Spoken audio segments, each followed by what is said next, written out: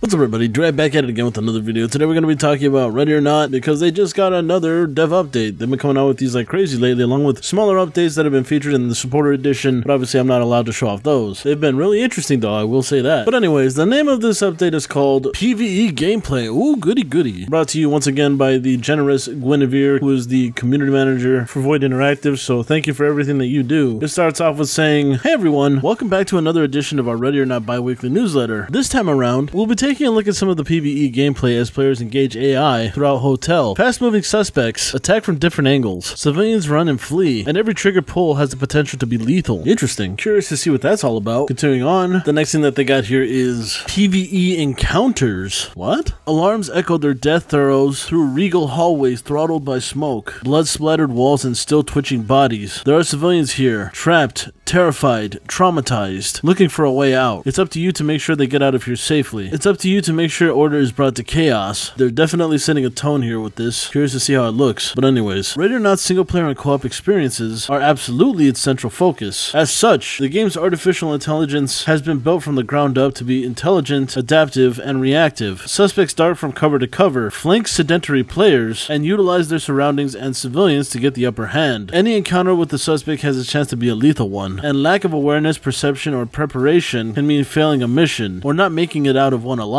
Interesting. Up next we have a video here, but before we get into that, let's read what the text actually says below it. It says, a confrontation with multiple suspects turns bloody for all involved. Alright, so let's take a look at it.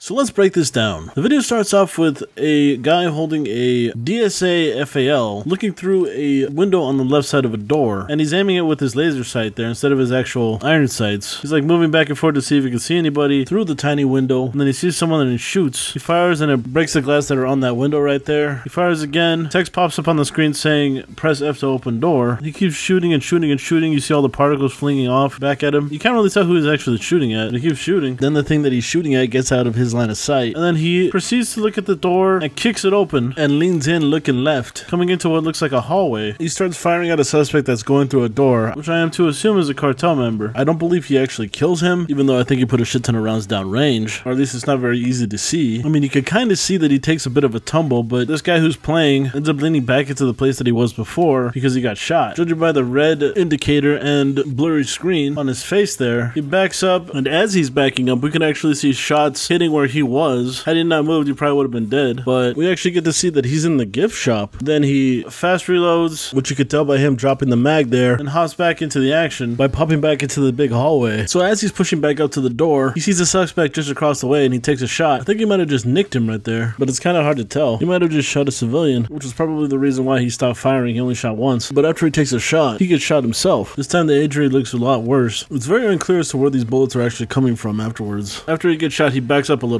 He's like, you know what, I got an idea, let me toss in this freaking flashbang. Pulls out a flashbang, lobs it at the door, it bounces off towards the bad guy, and then goes off. Then he sprints back towards the door to see if he can actually catch them off guard, but when he turns the corner, all he sees is two civilians. One is limping off to the right there. He actually trips over the body that's on the floor right there, and you actually get to see the body kind of move right there. So is that guy still alive? That's interesting. I think it's really cool that these guys can actually trip over bodies, and it actually looks like it affects his walking pattern. I have to wonder if that could also happen to us. Like, can we trip over bodies? That'd be kind of funny but crazy at the same time. Like, we literally have to watch where we step without tripping over. But yeah, that was a pretty good clip. Definitely shows that the game is coming along, and yeah, it definitely shows that the AI is functioning the way it's supposed to be. Definitely can't wait to try. So that was that. Let's go ahead and continue on here. The next thing says, in the above clip, the player engages a suspect through quickly broken panes of glass. So it's basically a recap of the events that happened in the clip. Let's see if it's better than mine. Kicking open the door, he seizes the initiative and shoots a suspect before they can reposition. A second suspect returns fire, causing the officer to panic and shoot from where he believes the shots are coming from, nearly missing a scrambling civilian. Regrouping. A stinger grenade gives the officer a chance to regroup. That was a stinger? I really couldn't tell because his hands were freaking covering it up, but they actually work now. Move from cover and pursue to the second suspect. And that's where it kind of ends for this guy, I guess. So what do you think, audience? Who said it better? Was it me or was it these guys here? Who described this clip better? Let me know down below, because we're going to be moving on here. So up next we have another video, or a clip I guess. But before we get into it, let's see what it says underneath it. It says, scores of cars and hundreds of angles to watch. Nothing to rely on but officers at your side.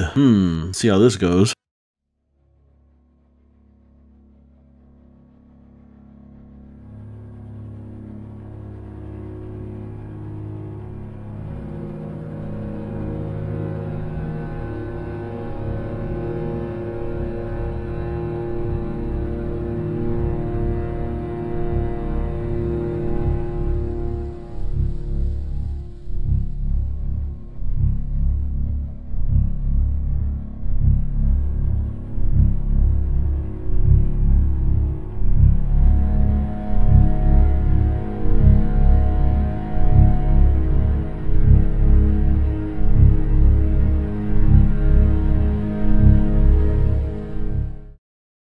So first thing that I want to say is that this clip is a little longer than the previous one, and that, oh my god, they added in a freaking basement level for cars? Man, this map is a hell of a lot bigger than what I remember, Jesus. But anyways, let's go ahead and get into it. So the video starts out with them coming into a basement, or a parking garage, I guess you'd call it. Our guy here is holding an MP5 with an EOTech hollow sight, and you can see off to the right there, you see another SWAT officer. He's holding a less than lethal shotgun. I forgot what it was called. I think it's like the M80 or something? M87, I forgot. But I believe it's the one that's exclusive to the supporter edition, if I'm not mistaken. The name above the guy's head is Chili Dog 3D. He's actually one of the developers. I forget what he does though. I believe he is one of the guys that don't really talk as much, or at least I haven't really seen him talk as much. But yeah, these two are basically moving in towards the garage. Our character pulls out a stinger and flings it off into the darkness of the garage here, as Chili Dog is hopping over some railing. It goes out behind a van, and as the light goes around, you can see like a bunch of graffiti on the walls, and the walls really messed up, and just a lot of stuff here. So Chili Dog is moving up on the right while our character is running up on the left, but he sees something because he turns immediately to his right, turns all the way around completely, back from the way they came, or he might have heard something from the back because he crouches, pulls his gun backwards on the mouse. It's like when you do that, your gun turns sideways like that. Generally, you only want to do that when you actually have a laser pointer, but it doesn't look like this MP5 has one. So I believe Chili Dog sees somebody right here, and our character is coming around the left side of this red van here. Shots fired by Chili Dog or suspect on the other side. I can't really tell from here, but our character throws another stinger to the left side of this van here, and it goes off. It looks like the guy that was on the left side of this van actually gives up, but as he's giving up and our character is running around the left side to try to deal with him, he gets shot on his left-hand side. He turns around to the other side of the garage, sees a suspect, and starts firing down range. Can't tell if he really hit him. It looked like he was kind of shooting all over the place. So they both kind of creep up on the area where they saw something. And there's something interesting. He actually took out a glow stick and he threw it over where the suspect is believed to be. I don't think you were able to do that before. That's kind of cool. I mean, I knew that you could pull one out and drop it where you're standing, but I don't think you could actually throw it. That's kind of cool. So these guys are ever so slightly pushing up, and at around 42 seconds, you see the suspect right there on the left. Pretty easy to miss because our guy right here, he actually looks away from him for like a split second, but then sees him out of the corner of his eye. And as he looks back, he begins to run around the corner. Doesn't look like he actually has a gun though, so I'm not entirely sure what his mindset was. Was he trying to like run up to stab you or slap you or something? Well, we never really know because our main character right here basically guns him down, and there he lays until the clip ends. So overall, it's a pretty neat clip. This is the first time we're actually seeing like a garage area of the hotel. In the alpha, we don't actually have this area, so it's brand new content really. First time I'm seeing it, it's first time you're seeing it. So this is great. Definitely can't wait to try it and really get a handle on it. So that was that clip. Let's go ahead and push on to the next thing here. This next one describes what happened in the previous clip, I believe. It says, a pair of officers move into the hotel's parking garage, closing in from two angles on an isolated suspect. Though he proves compliant with a bit of coercion, upon moving to secure and arrest the suspect, the officers are shot at. They return fire while moving to cover before advancing on the suspect, who sprints from behind a vehicle before being shot. While only one player was injured, this scenario serves as an important reminder to never leave your back open. Only approach surrendering suspects if you know that you're in a position to secure them without having to face a new threat. Oh my god, that happened so many times in freaking SWAT 4. Just thinking on it right now. But anyways, whether facing down a lone suspect with a handgun or several with an arsenal, Ready or Not's AI interacts with much more than just the player. Civilians, hostages, and other environmental objects, and more can impact the situation